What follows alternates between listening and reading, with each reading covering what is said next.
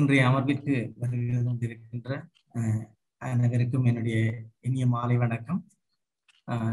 நான் சாந்தை சிற்றம்பலம் வித்யாசாலையினுடைய அதிபராக 2017ஆம் ஆண்டிலிருந்து கடமையாற்றி வருகின்றேன்.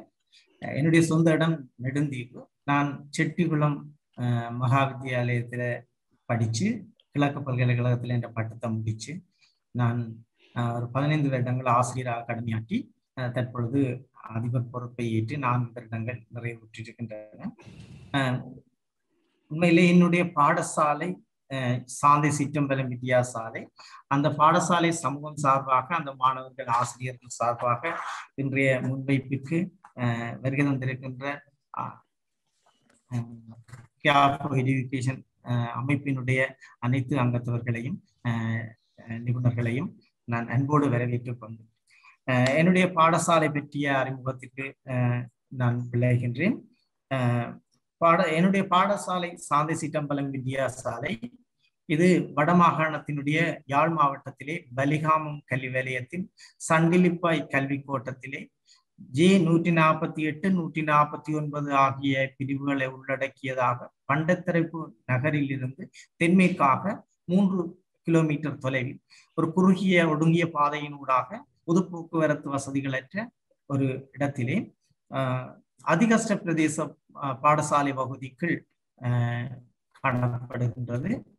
இந்த பாடசாலையானது 1956ஆம் ஆண்டு சைவ மகாசபையினால் சிறப்பாக சிதம்பர பிள்ளை செட்டியார் அவர்களால் தன்னுடைய சொந்த நிதியினை அல்லது சொந்த ப்ராப்பர்ட்டி பயன்படுத்தி அவர் இந்த பிற்படுத்தப்பட்ட ஏழை மக்கள் இலவச கல்வியினுடைய அந்த சுகத்தை அனுபவிக்க வேண்டும் என்ற நல்ல எண்ணத்தோடு இந்த பாடசாலையினை ஆரம்பித்திருந்தார். அதன் அடிப்படையிலே எமது பாடசாலை நான் பொறுப்பெடுத்த போது 4 வருடங்களுக்கு முன்னர் 64 மாணவர்களை கொண்டிருந்தது. இன்றைய நிலையில் 101 மாணவர்களுடன் எம்முடைய பாடசாலை இயங்கி வருகிறது. எமது பாடசாலைக்கான மாணவர்களினுடைய உள்ளீர்ப்பு வேகமாக அதிகரித்து வருவது மட்டுமல்ல, எமது கிராமத்தில் இருந்து வெளியேறி வேறு பாடசாலைகளில் ஆரம்ப கல்வியை கற்ற மாணவர்களில் பெருந்தொகையானோர் மீண்டும் எமது பாடசாலையில் இணைவதற்கான முழு விருப்பத்தினையும் காட்டி நிற்கின்ற இந்த வேளையிலும் நாங்கள் அந்த பிள்ளைகளை எங்களுடைய பாடசாலையில் இணைத்துக் கொள்ளவில்லை, வேறு காரணங்கள் காரணமாக. ஆனால் மேலதிக வகுப்புகள், இரவு நேர வகுப்புகள், மாலை நேர வகுப்புகள், விடுமுறை கால இணைப்பாட விதான செயற்பாடுகள், ஆளுமை தொடர்பான செயற்பாடுகளில் அந்த மாணவர்களையும் நாங்கள் இணைத்து கொண்டே செயற்பட்டு வருகின்றோம். என்னுடைய பாடசாலையினுடைய கடந்த கால 4 வருட கால கல்வி எஜுகேஷன் ப்ரோக்ரஸை நான் இந்த ஷீட்ல போட்டிருக்கிறேன்.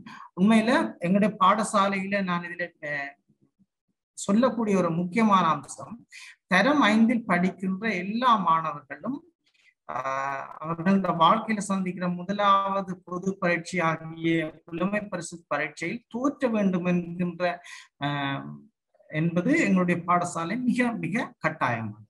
அந்த வகையிலே எல்லா மாணவர்களும் பரீட்சைக்கு தோற்றுகின்றார்கள். 2017ஆம் ஆண்டிலே எங்களுடைய கல்வி அடைவு சிறப்பானதாக இருந்தது என்று என்னால் கூற முடியாது. இருப்பினும் 28% மாணவர்கள் 70 புள்ளிகளுக்கு மேல் பெற்று, அதுதான் இலங்கையினுடைய எங்களுடைய கல்வி திட்டத்தில் above 70 என்பதுதான் சித்தி வீதமாக இருக்க. அது 2018ஆம் ஆண்டிலே 68%, 2019ஆம் ஆண்டிலே 70%, 2020ஆம் ஆண்டு 100% கிடைத்தது. இது 2019-20களில் ஏற்பட்ட அந்த வளர்ச்சி என்பது எங்களுடைய வலிகாமம் கல்வி வலயத்தோடு 2019 ஒத்துப்போகிறது.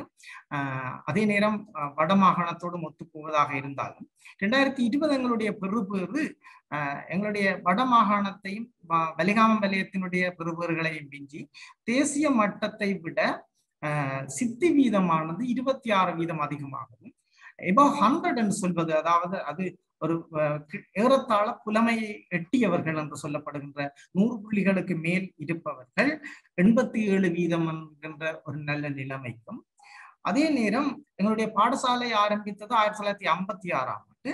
அன்றிலிருந்து இன்று வரை அந்த பாடசாலையிலிருந்து ஒரு பிள்ளை கூட தரமைந்த புலமை பரிசு பரீட்சையில் 8 புள்ளிகளுக்கு மேல் பெற்றுக்கொள்ளவில்லை என்கின்ற ஒரு தவறான பார்வை இருந்தது. அதனை நாங்கள் 2019ஆம் ஆண்டில் நிவர்த்தி செய்ய வேண்டும் என்ற முயற்சி எடுத்தும் 3 புள்ளிகளால் பொன்னுரஞ்சனி என்கின்ற ஒரு மிக மிக வறுமைப்பட்ட மாணவியொருவி ஒருத்தர் அதனை தவற விட்டிருந்தார். அந்த சோகத்தோடு நாங்கள் வேலை செய்து 2020 எங்களுக்கு 15 மாணவர்கள்ல 15 மாணவர்களுமே 70க்கு மேல எடுக்கக்குள்ள 13 மாணவர்கள் 100க்கு மேலையும் 3 மாணவர்கள் 8 புள்ளிகளுக்கு மேலும் எடுத்தார்கள். இதுல நான் ஒரு விஷயத்தை கட்டாயம் சொல்லியே ஆக வேண்டும். இதுல 2வது புள்ளியை பெற்றவர் 165 புள்ளிகளை பெற்ற நிருஷா என்கின்ற மாணவி. இவர் ஒரு தந்தையை இழந்த ஒரு மாணவி. அதே நேரம் மிக மிக வறுமைப்பட்ட குடும்பத்தில் இருந்தவர். இவர் கற்பதற்கான அடிப்படை வசதியை செய்தது ஊரணி தமிழ் மாணவர் உதவி திட்டம் என்பதில் நான் மட்டற்ற மகிழ்ச்சி அடைகிறேன் அதை கூறுவதில். ஏனென்றில் அந்த 2ஆம் ஆண்டில் இருந்து 5ஆம் ஆண்டு வரை அந்த பிள்ளைக்கு மாதம் 3000 ரூபாவான அந்த உதவுத்தொகை கிடைத்து வந்தது. அந்த உதவுத்தொகை அந்த பிள்ளையினுடைய வாழ்நாள் மலர்ச்சிக்கு பிரதான காரணம். ஆகவே இது சம்பந்தப்பட்ட அனைவருக்கும் என்னுடைய பாடசாலை சமூக சார்பாக நான் நன்றிகளை கூறிக்கொள்ள விரும்புகிறேன்.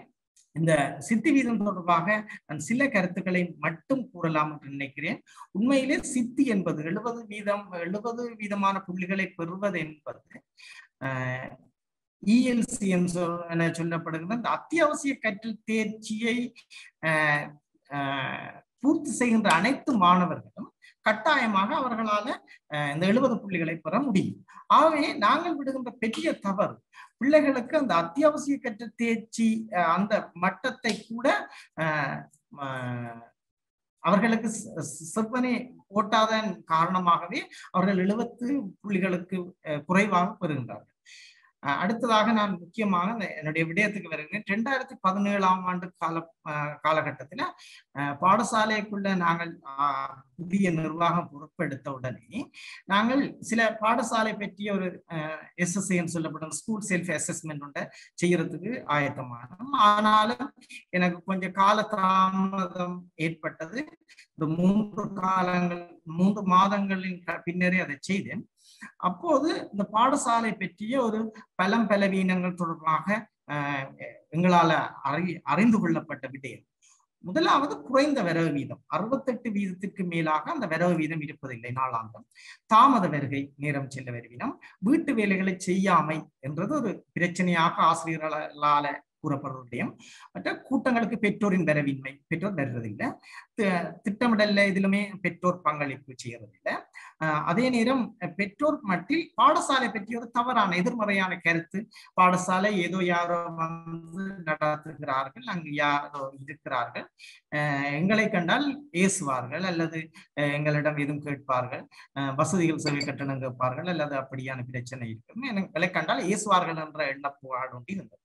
பெற்றோர் ஆசிரியர் உறவு மேல பாதகமான ஒரு நிலைமையில தான் இருந்தது. நல்ல உறவு இருக்கையில ஆசிரிய மாணவ உறவு பாதகமானது. இதுக்கு நான் சில உதாரணத்தை சொல்லாம நினைக்கிறேன். அடுத்ததாக நான் அந்த கற்றல் கற்பித்தல் சார்பாக இருந்த பாதகமான நிலைமை, மாணவர் மீது ஆசிரியர்களுக்கு அவநம்பிக்கை. இவை அதுக்கு நல்ல உதாரணம் ஆசிரியர்கள். நான் இதை வெளிப்படையா சொல்லலாம் நினைக்கிறேன். ஆசிரியர்கள் இதுகள் படிக்காதுகள், இதுகள் எங்க சார், இதுகள் கொண்டு வராதுகள், இதுகளுக்கு இது சரி வராது, இதுகளுக்கு சொன்னா கேட்காது, இப்படியான வார்த்தைகளை பயன்படுத்தினார்கள் ஆரம்பத்தில். அடுத்ததாக இந்த கற்றலில் தேர்ச்சி அடையாத மாணவராக கருதப்படுதல் என்று நான் இங்கு குறிப்பிடுவது, இந்த அத்தியாவசிய கற்றல் தேர்ச்சியை கீ ஸ்டேஜ் 1 கிரேட் 1 and 2ல இருந்து 3க்கு வரைய அந்த ஸ்கூல்ல இருக்க அந்த ஆசிரியர் குழாமே நினைக்கும், இந்த பிள்ளைகள் எங்க படிச்சுட்டு வர்றது, எங்களுக்கு ஒன்றும் தெரியாது என்ற மனோபாவம் அங்கே இருந்தது. அதே மாதிரி பரஸ்பர நம்பிக்கையின்மை என்று நான் இங்கு குறிப்பிடுவது, ஆசிரியர்களுக்கு மாணவர்கள் நம்பிக்கை இல்லைன்னா மாணவர்களுக்கும் ஆசிரியர்கள்ல நம்பிக்கை இல்லை. அந்த நிலைமை பொருத்தமான சூழலின்மை, இது நான் சற்று எலாபரேட் பண்ண வேண்டியிருக்கு. இந்த பொருத்தமான சூழல் நான் போகிற போது பாடசாலையில மாணவர் வரவு சரியான வீழ்ச்சியா இருந்தது. 2ஆம் தேதி ஜனவரி மாதம் பெற வேண்டிய பிள்ளைகள்ல ஒரு 32 பிள்ளைகளை கிட்ட வரையில. அப்ப நான் இருந்த அதிபரிடம் கேட்டு ஆசிரியர்கள் கேட்டேன், இப்படித்தான் சார் ஒரு நாள் வருவாங்க, சில காலத்துல வர மாட்டாங்க. இதை நான் கேட்டேன், நீங்கள் அதுக்கு என்ன நடவடிக்கை எடுக்கிறீங்க? இருந்தது. இதை கேட்க போனா அவங்க சண்டையிலும் பெறுவாங்க, கத்தியை தூக்கிடுவாங்க அப்படின்னு. நான் இதை வச்சுக்கொண்டு அந்த பரஸ்பர நம்பிக்கையின்மையை உணர்ந்து பொருத்தமா இன்மை என்றது அங்க வேலி இல்லாம இருந்தது பாடசாலை. அப்ப கால்நடைகள் பொழுது இரவு நேரங்கள்ல உள்ளிட்டு எச்சங்களை போட்டு வைக்கும். அதுல மாடுகள், ஆடுகள், நாய்கள் கூட இருக்கும். அப்ப ஏற்கனவே ஆசிரியர்கள் கொஞ்சம் தள்ளி இருந்துதான் அந்த ரூட்ல போகணும். அப்ப லேட்டா வருவினோம், பிள்ளைகளும் லேட்டா வருவினோம். அப்ப அந்த எச்சங்களை கிளீன் பண்ணி ஸ்கூலை ஸ்டார்ட் பண்றதுக்கான வேலைகள் செய்யறதுல சில வேளை ஆசிரியர்களும் கலைச்சிடலாம், பிள்ளைகளும் மிகுந்த சிரமப்படுவார்கள். தரம் 5 பிள்ளைகள் 11 வயதுக்கு உட்பட்டவர்கள். அப்ப அதுவும் ஒரு பிரச்சனையா இருந்தது. மற்றது ஆசிரியர் மாணவர் முன்னாயத்தமின்மை என்று நான் இங்க பாவிச்சிருக்கிறேன். உண்மையில ஆசிரியர்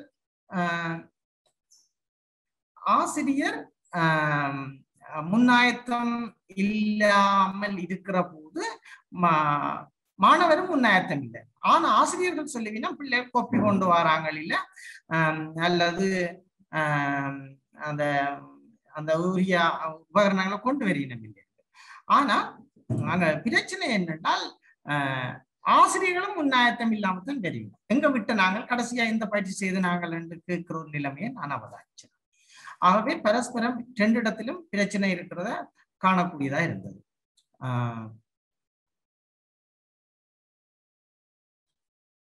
அடுத்ததாக இந்த இதுக்கு நாங்கள் பயன்படுத்தின வளப்பற்றாக்கு பிரச்சனைகள் என்று நான் சொல்லி இருந்தது. வகுப்பறைகள் ஒழுங்குபடுத்தப்படல. ஒரு கால் ஒன்று இருக்கும். அந்த காலுக்குள்ள கூட்டம் கூட்டமாக 5 இடத்துல பிள்ளைகளை வச்சு படிப்பிக்கலாம். அப்ப ஒரு சத்தம் இன்னொரு சத்தத்தை குழப்பம், சரியான வெளிச்சம் இருக்காது, காற்றோட்டம் இல்லை, இப்படியான பிரச்சனை. அடிப்படை வசதிகள் இன்மை என்றதுல நான் எப்படி சொன்னேன்னா தண்ணீர் பிரச்சனை பெரிய பிரச்சனையா இருந்தது. அந்த இடம் உவர் நிலமான பகுதி, மாணவர்களுக்கு குடி தண்ணீர் இல்லை. அதை எடுக்கிறது 1 கிலோமீட்டர் போகும். அப்போ ஒரு வாளியில தண்ணியை கொண்டு தடியை போட்டு பிள்ளைகளே காவுவாங்க. உண்மையா பெரிய சோகமான ஒரு விஷயம். அந்த குழந்தை பிள்ளைகளை செய்ய சிரமம். அப்ப நான் முதல் எடுத்த விஷயம் தண்ணீர். அதுக்கு எங்களுடைய பதில் நீதவான் மல்லாகம் நீதவான் அவர் நான் பின்னால போட்டிருக்கிறேன். அவற்ற உதவியோட சத்யசாயி அறக்கட்டளை நிலையத்தின் உதவியோட பாடசாலைக்குள்ள ஒரு வாட்டர் சப்ளை ஒன்றை செய்து ஒரு பண்டத்தரிப்பு நகர்ல இருந்து நல்ல குடி தண்ணீரை பாடசாலைக்குள்ள கொண்டு வந்தாங்க. இது ஒரு முதலாவது எங்களுடைய செயற்பாடு. அது வெற்றிகரமாக முடிவடைந்தது. அடுத்ததாக 2வது விஷயம் நான் சொல்றது, இந்த கவிநிலையின்றி பாடசாலை காணப்பட்டது. அது ஒரு ஏதோ திறந்தபடி கிடக்கும், மாடுகள் ஆடுகள் எல்லாம் பெறும், அப்படி ஒரு அழகுபடுத்தப்படாத மரஞ்செடி கொடிகள் பூக்கன்றுகள் அது அப்படி இல்லாம ஒரு நிலைமை இருந்தது. கற்றலுக்கான கவிநிலையும் அங்க இல்லை. இது ஒரு பிரச்சனையாக இருந்தது. அடுத்ததாக பிள்ளைநேய பாடசாலை அணுகுமுறை. இந்த பிள்ளைநேய பாடசாலையினுடைய பிள்ளைகளை சரியாக உள்ளீர்த்தல், ஆண் பெண் பாலியல் சமத்துவம், பாதுகாப்பு, சுதந்திரம், கற்றல் மேம்பாடு, இப்படியான அந்த நல்ல அம்சங்கள் பாடசாலையில இருக்கிறது. முக்கியமாக பாதுகாப்பு சுதந்திரமும் மாணவர்களால உணரப்படையில. மாணவர்கள் ஆசிரியருக்கு பயம், அதிபருக்கு பயம். அப்ப பாடசாலை எப்ப முடியுதுன்னு சொல்லி பெல் அடிச்சோன்னா பூவண்டு சத்தம் போட்டுக்கொண்டு ஓடுறத நான் அவதானிச்சு எனக்கு உடனே விளங்கிட்டு இதே பாடசாலையை ஒரு சுதந்திரமான இடமா கருதி இல்லை. ஆகவே நாங்கள் முதல்ல இதுகளுக்கான தீர்வு காண வேணும் என்ற எண்ணம் தோட நாங்கள் வேலையை செய்ய தொடங்கினோம். அவன் நீட்ஸ் என்று நான் போட்டிருக்கிறேன். நான் இப்ப கதைக்கல, இதை பற்றி நான் இறுதியில கதைக்கலாம் நினைக்கிறேன். இதுல பிரச்சனை தீர்த்தல் நுட்பங்கள் நான் போட்டிருக்கேன். அதை என்ன செய்த நாங்கள் நாளாந்த வரவு சீராக்கம் இது அந்த ஒன்றோடு ஒன்று பின்னியதாக இருக்குது. ஒரு வேலையை செய்யக்குள்ள எங்களுக்கு எல்லாம் சோல்டாயின ஒரு எண்ணம் எனக்கு வந்து நாளாந்த வரவு சீராக்கத்துக்காக நான் செய்த முதல் வேலை காலை கூட்டத்துல பிள்ளைகள் எல்லாரும் லைன்ல பிரேயருக்கு வருவோம். நான் உட்பட அந்த ஆசிரியர்கள் ஒவ்வொரு வகுப்பு ஆசிரியரும் மாணவர்களுக்கு பின்னால நிற்க வேண்டும். அவர்கள் தங்களுடைய பிரார்த்தனை எல்லாம் முடிச்சு நற்சிந்தனை முடித்து சில காரியங்களை நாங்கள் செய்து ஒவ்வொரு மாணவரும் ஒரு வகுப்பிலிருந்து ஒவ்வொரு மாணவர் முன்னே சென்று நாங்கள் சின்ன ஒலிவா பெருக்கி பெற்றுக்கொண்ட நாங்கள் உதவியோட. அப்ப நாங்கள் அதுல அனௌன்ஸ் பண்ணுவீங்கன்னா என்னுடைய பெயர் தர்ஷன், நான் தரம் 5 கல்வி கற்கிறேன், எனது வகுப்பாசிரியரின் பெயர் செல்வி பவானி கனகலிங்கம், எமது வகுப்பு மாணவர்களின் மொத்த எண்ணிக்கை 24. இன்று வருகை தந்தோர் 22 பேர். வருகை தராத மாணவர்கள் பவிட்டன், தர்சன் என்று அவர் வராத மாணவரை கூறுவார். நான் உடனே டைரியில அந்த டேட்ல எழுதி கொடுப்பேன். இப்படியே தரம் 1 தரம் 5 வரையான மாணவர்கள் எல்லாரும் இதை செய்யும். இப்ப நான் உடனே அந்த பேரை எடுத்துக்கொண்டு 8 மணிக்கு முன்னதாக என் மோட்டார் சைக்கிள்ல சில வேளைகள்ல அந்த எனக்கு வீடு தெரியாம இருக்க ஆரம்பங்கள்ல ஒரு மாணவனை உதவியோட ஊருக்குள்ள போய் ஒரு வீடு வீடா என்ன பிரச்சனை என் வரையில விசாரிப்போம். ஆரம்பத்துல எனக்கு அதுக்கான ஒத்துழைப்பு மக்கள்கிட்ட இருந்து அந்த குறைவா தான் கிடைச்சது. அவர்கள் அதுக்கு பெரிய ரெஸ்பான்ஸ் ஒன்றும் தெரியல. முயலமான அளவுக்கு நான் அந்த பிள்ளைகளை திரும்ப பாடசாலையை கூட்டி கொண்டு வந்து நின்று பார்த்து கொண்டேன். இதுல ஒரு விஷயத்தை நான் பார்த்தேன்னா, அந்த பிள்ளைகளுக்கு வராதற்கான காரணங்கள் ஒன்று இந்த பாடசாலையில வேறு. அடுத்தது இந்த பிள்ளைகளுக்கு அடிக்கடி காலில் சிரங்கு, புண் அப்படியானதுகள் உபாதைகள் வந்துடும். அதற்கு நான் மேற்கொண்ட முதல் செயற்பாடு டாக்டர் சிவசங்கர், டாக்டர் நந்தகுமார் ஆகிய ஆட்களோட உதவியோட, யாழ் பல்கலைக்கழகத்தின் மருத்துவ பீடம் மாணவர்கள் உதவியோடும் நாங்கள் சில பாடசாலையில மருத்துவ முகாம்களை தொடர்ச்சியா செய்தனாங்க. அந்த பிள்ளைகளுக்கு மேலதிகமான மருத்துவ சிகிச்சைகளுக்காக அதில் உள்ள வைத்தியசாலைகளை கொண்டு போச்சு அதுகளை நானே புறப்படுத்தி நாங்கள் செய்ய வெளிக்கிடைக்குள்ள பெற்றோர்கிட்ட இருந்து சின்ன சின்ன மனமாற்றங்கள் பெற தொடங்கிச்சு. உதாரணம் நல்ல இது அந்த பாடசாலை ஏதோ பிள்ளைகளுக்காக செய்யினம் என்ற எண்ணம் வந்தது. நான் அப்படியே நாங்க தொடர்ச்சியா செய்து கொண்டிருக்கோம். அடுத்தது அந்த பரவ அதிகரிக்கிறதுக்கு இன்னொரு பயனுங்க காலை உணவு. பிள்ளைகள் வராததுக்கான முக்கிய காரணிகள்ல ஒன்று விடிய சாப்பாடு இல்லை. நாங்கள் இந்த சத்துமான்னு சொல்லி கொண்டு எங்களுடைய ஒரு சிறைக்கால ஆசிரியர் இளங்கோன் என்ற உதவி 2 பேர் எங்களுக்கு சப்போர்ட் பண்ணி இந்த காலை உணவுக்கு ஒரு சத்து மாண்டை நாங்கள் பெற்றுக்கொண்டோம். அதை காலையில ஒரு ப்ரிப்பேர் பண்ணி சாப்பிடாத பிள்ளைகளுக்கு அதை நாங்கள் கொடுப்போம். அப்ப அவைய சாப்பிட்டு சந்தோஷமா வகுப்புல படிக்க ஆரம்பிக்கணும். அடுத்து அந்த போசாக்கு உணவு திட்டம், நான் அந்த போசாக்கு உணவு திட்டம் என்ற நியூட்ரிஷன் ப்ரோக்ராம் கவர்மெண்டால நடைமுறைப்படுத்தப்படுறது. அதை எஃபிஷியன்சிவா எங்களோட பாடசாலையை நடத்தி அதுல இந்த சிறப்பான விஷயம் என்னென்றால் கிழமையில ஒரு நாளைக்கு முட்டை கொடுக்க வேணும். எங்க கொடுக்கணுமோ இல்லையோ எங்களோட பாடசாலையில முழுமையான அவித்த உடைத்த முட்டை ஒன்று இருக்கு. இப்ப அந்த சின்ன பிள்ளைகளுக்கு இந்த அவிச்ச முழு முட்டையை பார்க்கறதுல ஒரு சரியான விருப்பம். கிராமப்புற பிள்ளைகள் ஒரு வறிய மாணவர்கள் அங்கே விருப்பம். ஆனால் நான் என்ன சொல்லுவேன்னா, திங்கள் தொடக்கம் வெள்ளி வரை எந்த நாள்லையும் அந்த முட்டை வரலாம், சரியா அந்த நாளை சொல்லிடலாம். அப்ப தப்பித்தவரை 2 மாணவர்கள் ஒரு நாளைக்கு வேற இல்லையேண்டா அந்த வராத நாள்ல முட்டை கொடுத்திருந்தா அவையில் அரைஞ்சிருக்கணும். பின்னாடி அவை சற்றியான சேடாயிரு. அப்ப அதை பற்றி அவைய கச்சரியா கவலைப்படுது. அப்ப இப்படியான சின்ன சின்ன நுட்பங்களை பயன்படுத்து.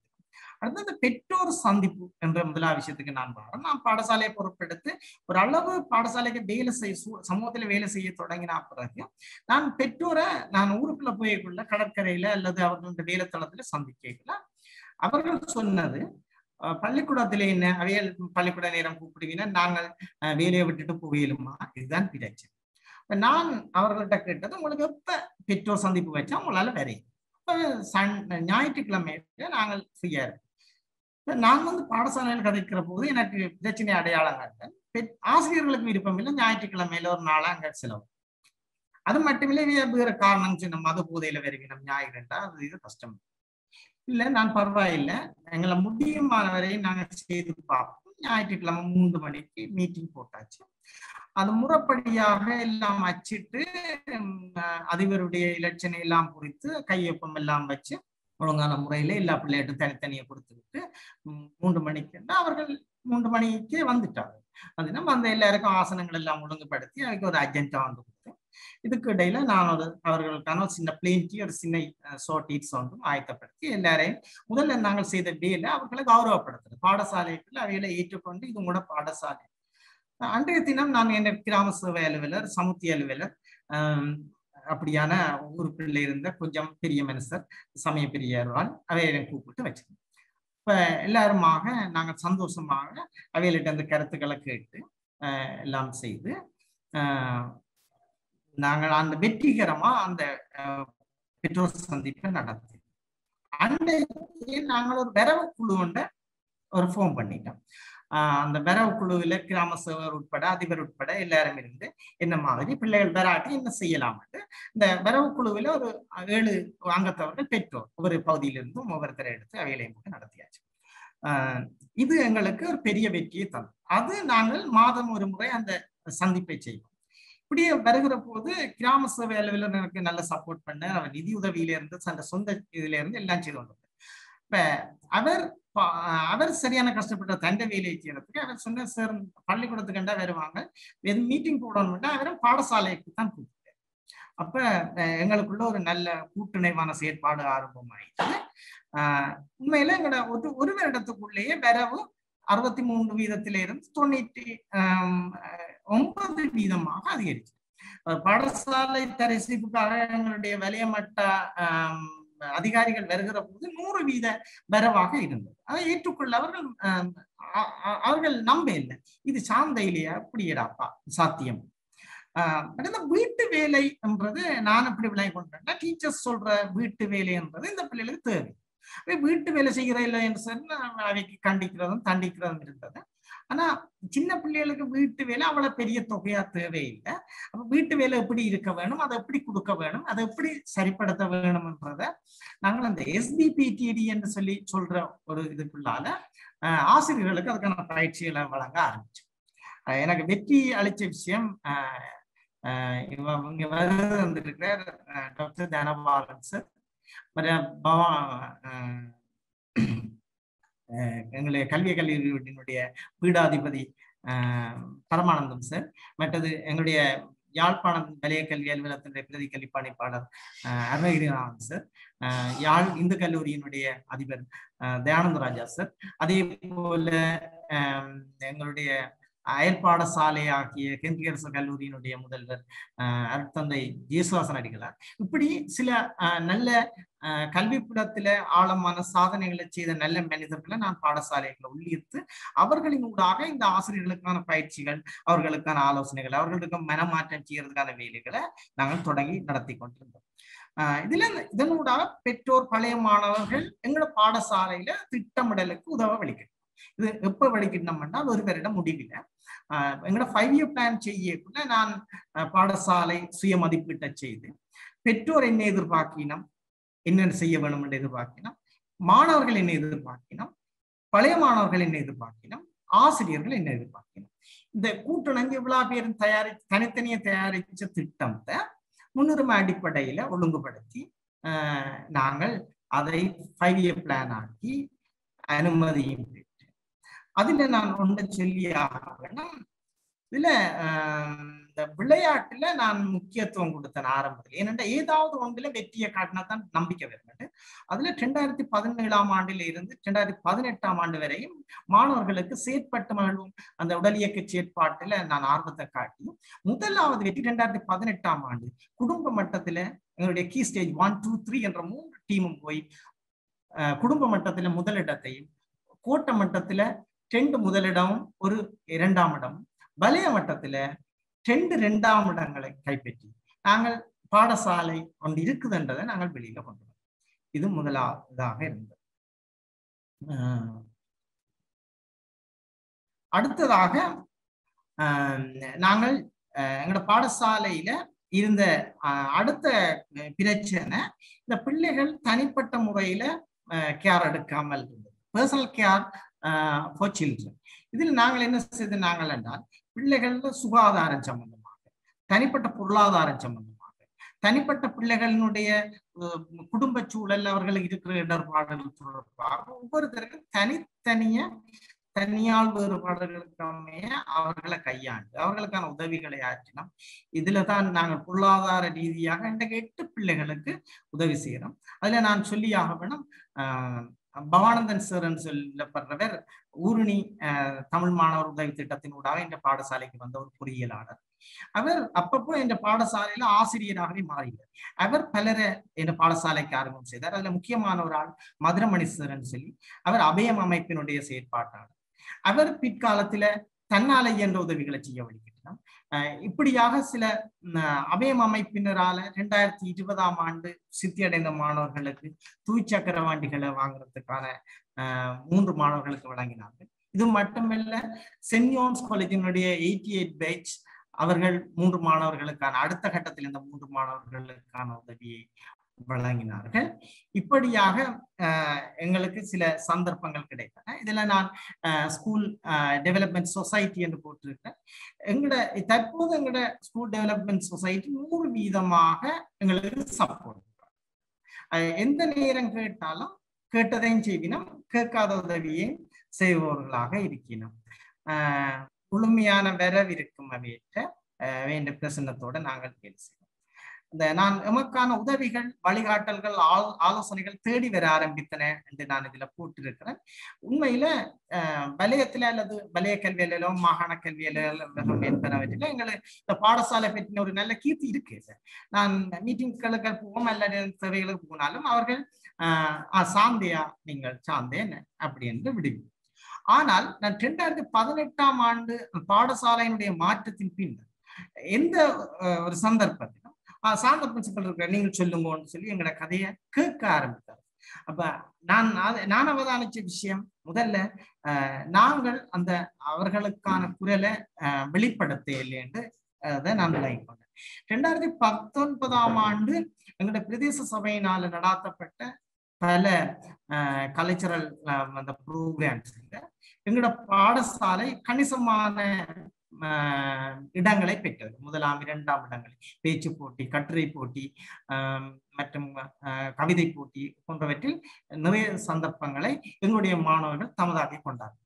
அப்ப ஏனைய பாடசாலைகள்ல இருந்து ஒரு கதையை ஆரம்பிச்சு, இந்த பாடசாலை மாணவர்கள் கெட்டிக்காரராக இருக்கிறார்கள்.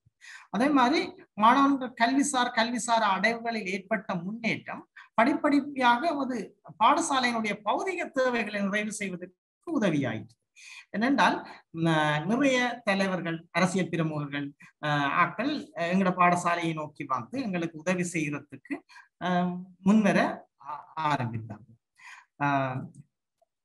இன்று உண்மையா எங்களோட பாடசாலையில இருக்கிற அந்த பிள்ளைநேய பாடசாலை என்பது எங்களுடைய பாடசாலை முழுமையாக பின்பற்றப்பட்டது. எப்படி என்றால் பிள்ளைகளுக்கு 100% சுதந்திரம் இருக்கு எங்களோட பாடசாலை. அவர் எந்த இடத்துல போய் எதுவும் செய்வதற்கான நாங்கள் ஸ்மார்ட் கிளாஸ் ரூம் ஒன்று வச்சிருக்கிறோம்.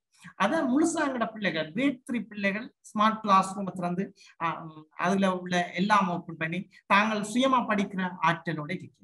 அது மட்டும் இல்ல, நாங்கள் மண்டபமா இருந்த எங்களோட வகுப்பறைகள் தனித்தனியா தடுத்தடுக்கப்பட்ட அறைகள் ஆக்கப்பட்டு எந்த உபகரணமும் இல்லை, ஈவன் பிளாக் போர்ட் கூட இல்லாம இருந்த பாடசாலையில எல்லா வசதிகளையும் முடியுமானவரை எல்லா வசதிகளையும் செய்து இன்றைக்கு சில வகுப்புகள் நகரப்புறத்துல இருக்கிற வகுப்புகளுக்கு ஒத்த வகுப்புகளாக எங்களோட பாடசாலையில இருக்குது. அடுத்ததாக இந்த வெற்றிகளுக்கு பின்னால நாங்கள் சில கஷ்டங்கள் இருந்திருந்தாலும் கூட நாங்கள் இதுல போட்டிருக்கோம் என்னென்றால் எங்களோட பிள்ளைகளுடைய சைல்ட் ஃப்ரெண்ட்லி ஸ்கூல். இது ஒரு மாலை நேரம், நான் உட்பட ஆசிரியர்கள் எல்லோரும் கேஷுவல் ட்ரெஸ்ல நிற்கணும், எல்லாரும் பங்கு பெற்றினோம். மாணவர்கள் எல்லோரும் பாடசாலைகளில் வந்திருக்கணும். நாங்கள் கற்றல் செயற்பாடுகளில் ஈடுபடுவோம், விளையாட்டு செயற்பாடுகளில் ஈடுபடுவோம், விளையாட்டு முறையில கற்றல் கற்பித்தல் நடக்கும். இதே போல நாங்கள் மேலதிக வகுப்புகளுக்கு சில வளவாளர்களை அழைப்போம். சில நல்ல தகுதி வாய்ந்த வளவாளர்கள் வந்து கற்றல் கற்பித்தல் ஈடுபடுவாங்க. இல்ல நான் படம் ஒன்று கொடுத்திருக்கேன். எங்களுக்கு இந்த சில அமைப்புகள் எங்களுக்கு உதவி இருக்கிறார்கள். இந்த மாணவர்கள் இதுல எங்களோட பாடசாலைக்குள்ள நீர் விநியோகம் செய்கிற அந்த வேலைகள்ல ஈடுபட்டிருக்கிறத காணக்கூடியதாக இருக்குது. இதே போல மாணவர்கள் பரிசு வழங்கி கௌரவிக்கப்படுகின்ற இந்த சந்தர்ப்பம் என்ற இதுல நான் காட்டியிருக்கிறேன்.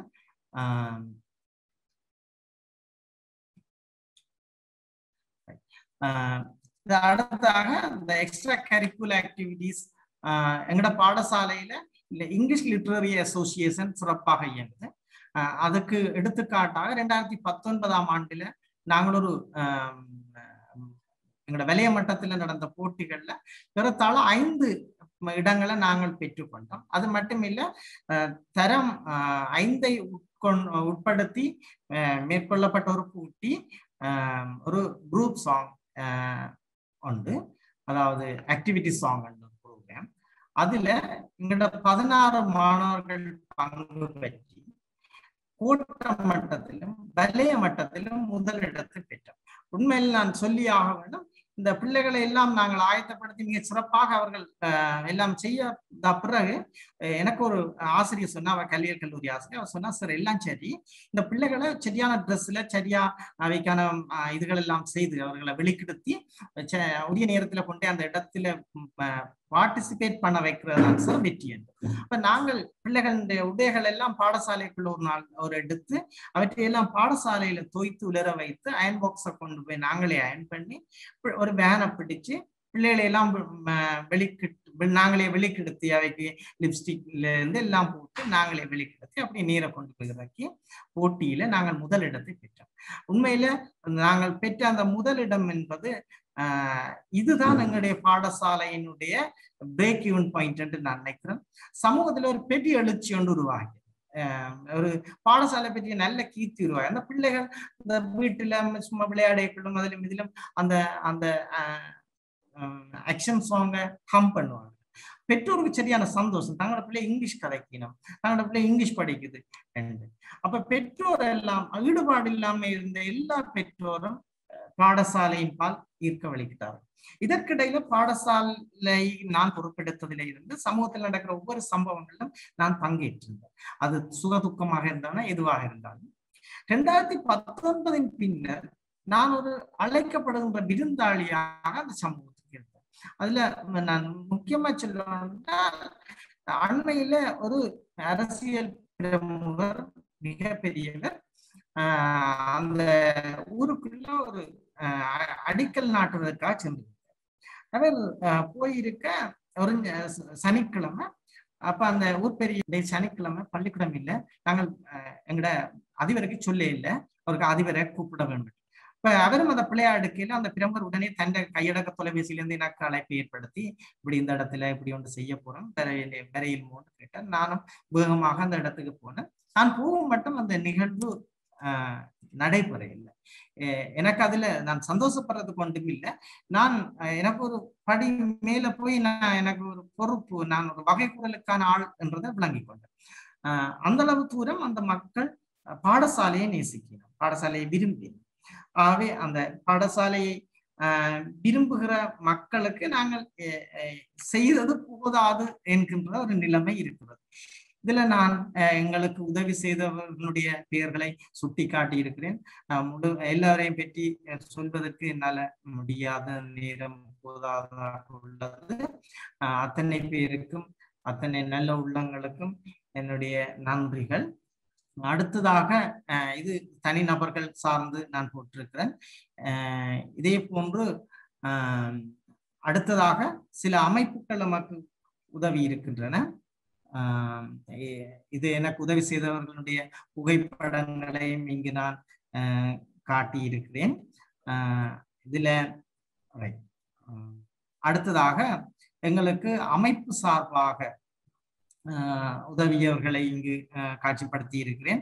அபயம் அமைப்பினுடைய உதவி, இதே போன்று ஓராயம் அமைப்பினருடைய உதவி. ஓராயம் அமைப்பினூடாக எங்களுடைய பாடசாலைக்குள் ஒரு செழுமையான சூழல் உருவாக்கப்பட்டது. ஒரு அழகான பாடசாலையாக மிளிருவதற்கு அவர்களுடைய அந்த நீர் வளங்களுக்கான உதவி, மரம் நாட்டுகின்ற உதவி என்பன மிக முக்கியமானதாக இருக்கிறது. மனிதம் அமைப்பு என்பது பல்கலைக்கழக மாணவர்களுடைய ஒரு அமைப்பு. அவர்கள் எங்கள் பாடசாலைக்கு அடிக்கடி வந்து எங்களுடைய பிள்ளைகளோடு சில நிகழ்ச்சிகளை செய்து ஆடி பாடி எங்களுடைய பிள்ளைகளை ஒரு மரியாதைக்குரியவர்களாக பார்ப்பதனால் அவர்களுக்கு நான் முக்கியத்துவம் கொடுத்து இங்கு குறிப்பிட்டிருக்கிறேன். அதே போன்று ஊரணி தமிழ் மாணவர் உதவி திட்டம் மிக மிக மிக எங்களுடைய பலத்தை ஏற்படுத்தியது அவர்கள் தான். அதே மாதிரி ஓராயம் அபயம் சத்யசாய் அறக்கட்டளையிலும் வெண்கரம் அமைப்பு என்பது எங்களுடைய மாணவர்களுடைய காலை நீர உணவுக்காக எங்களுக்கு உதவி செய்தார்கள். இதே போன்று சமூகத்தில் இருக்கிற எம்ஜிஆர் மக்கள் மன்றம் என்பதும் அவர்கள் எங்களை சில பாடசாலை மாணவர்களை கௌரவிக்கின்ற வேலைகளை செய்தார்கள். இதே போன்று அரசியல் பிரமுகர்களால் எங்கள் பாடசாலைக்கு உதவி செய்யப்பட்டது. அவர்களுடைய உதவியினால் தான் நாங்கள் என்னுடைய பாடசாலையினுடைய பௌதிக வளத்தில் ஒரு மாற்றத்தை ஏற்படுத்த முடிந்தது. அதற்கு அவர்களுக்கும் என்னுடைய நன்றிகளை தெரிவித்துக் கொண்டு அடுத்ததாக இதில் நாங்கள் சில எங்களோட பாடசாலைக்கு உதவி செய்தவர்களுடைய புகைப்படங்களை இங்கு நான் காட்சிப்படுத்தி இருக்கிறேன்.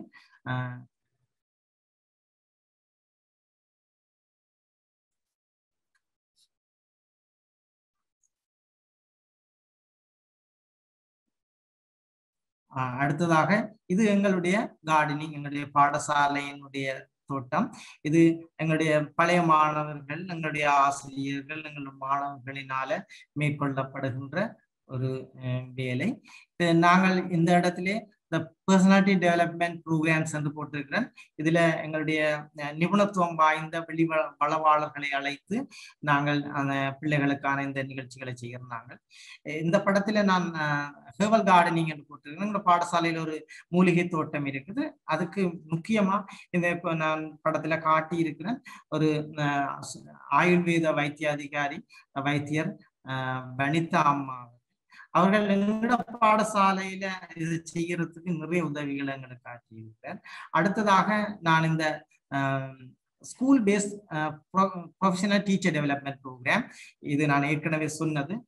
இந்த படத்துல நாங்கள் கல்வியல் கல்லூரியினுடைய பீடாதிபதி எங்களுடைய ஆசிரியர்களுக்கு கருத்தமர்வை நடத்தி கொண்டிருப்பதனை காட்டியிருக்கிறேன். அது COVID-19 காலத்துல எங்களுடைய பாடசாலை சமூகத்துக்கு கிடைத்த உதவிகள் பல்வேறு அமைப்புகள் தனிநபர்கள் செய்திருந்தார்கள். அடுத்ததாக பத்திரிகையில் எங்களுடைய பாடசாலை பற்றி எங்களுக்கு வெளிவந்த செய்தி 3 பத்திரிகைகளிலுமே வெளிவந்திருந்தது. மிக மகிழ்ச்சியாக இருந்தது. நான் ஒரு பத்திரிகையில் வந்த செய்தியை இங்கு குறிப்பிட்டிருக்கின்றேன். இந்த உண்மையில அடுத்தது பெற்றோரின் பங்களிப்பு. பெற்றோரின் பங்களிப்பு என்பது எங்களுடைய பாடசாலைக்கு தற்போது அபரிவிதமான, தேவைக்கு அதிகமாகவே தங்களுடைய ஈடுபாட்டை காட்டுவார். அடுத்ததாக விசேட கற்றல் முறைகளில் எவ்வாறு எங்களுடைய பாடசாலையில கற்றல் கற்பித்தல் நடக்குன்னு நான் இதுல போட்டிருக்கேன். மாலை நேர வகுப்புகள் எப்படி இதுல நான் இந்த மாணவர்கள் அங்க இளநீ குடிச்சு கொண்டிருக்கிறேன். இது எங்களை பாடசாலையில் ஒரு இளநீ மரம் இருக்குது. இந்த மாதிரி சில கனி மரங்கள் இருக்குது. அந்த மரங்களில் இருந்து பறிக்கிற கனிகளையும் இளநிகளையும் இப்படி பங்குறதுன்றது அந்த பிள்ளைகள்கிட்ட தான் நாங்கள் பொறுப்பு கொடுத்திருக்கிறோம். அவையதான் அந்த ஷெடியூல் எல்லாம் போட்டு செய்வார்கள். அடுத்து சுகாதார நடவடிக்கைகளுக்கு மேம்படுத்துவதற்காக நாங்கள் செய்த ஆக்டிவிட்டிஸ் பாடசாலையில, அதுக்கு சில ஆதாரங்கள். இது சமூகத்தில் எமது பாடசாலை பாராட்டப்படுகையில் எங்களுக்கு ரிசல்ட், எங்களோட பாடசாலைக்கு ரிசல்ட் வந்தோன்னா ஊராக்கள் எல்லாரும் ஒன்று கூடி வாங்கும் சார், டீச்சர்ஸ் வாங்கொண்டு எல்லாருக்கும் மாலையெல்லாம் போட்டு இப்படி ஊருக்குள்ளால எல்லாரையும் அழைச்சு கொண்டு ஒரு முய்யப்பர் கோயில்ல போய் தேங்காய் உடைச்சு திரும்ப கொண்டு வந்து எங்களோட பாடசாலையில விட்டு அவர்கள் வெடியெல்லாம் கொளுத்தி இரவிரவாக ஆரவாரம் செய்து அவர் மகிழ்ச்சியை கொண்டாடினாங்க. அந்த போட்டோஸ் நான் இதில் போட்டிருக்கிறேன். அடுத்தது இறுதியாக நான் சொல்ல மறந்த விடயம் விளையாட்டு மைதானம். எங்களுக்கு 56ஆம் ஆண்டு அந்த சிட்டம்பலம் செட்டியாரால வழங்கப்பட்ட அந்த ப்ராப்பர்ட்டிக்குள்ள ஒரு மைதானத்துக்கான ஒரு நிலம் தரிசு நிலமாக கிடந்தது.